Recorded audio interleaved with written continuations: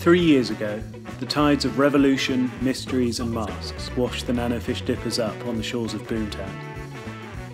A scrappy band of fish-human hybrids from Berlin's underbelly. Spreading their offbeat mélange of reggae and ska on Berlin's squats, reclaim raves, protest camps and clubs large and small, the Nanofish Dippers crossed paths with local legends such as the Magic Touch and the Italian resistance heroes of the Modena City Ramblers. They toured Russia from Moscow to the Black Sea and played a bunch of festivals, not all of which were later sued by retired police officers. 2014 saw the release of their first record, Fish Eat Fish.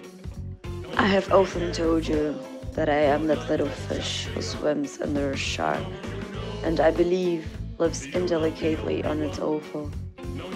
Anyway, that is the way I am. Life moves over me in a vast black shadow, and I swallow whatever it drops with relish, having learned in a very hard school that one cannot be both a parasite and enjoy self-nourishment, without moving inroads too fantastic, even my disordered imagination to people with meaning.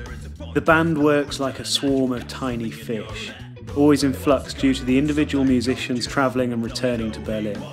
As if the Nanofish Dippers' original roots reggae and ska style hadn't been strange enough to begin with, their sound continuously evolves and changes with the new musical influences brought back home to Berlin from South Italy, Barcelona and Korea, London and Mexico, California and Japan, La Reunion and Vietnam, inspired by funk and hip-hop, swing and Latin, punk and dub.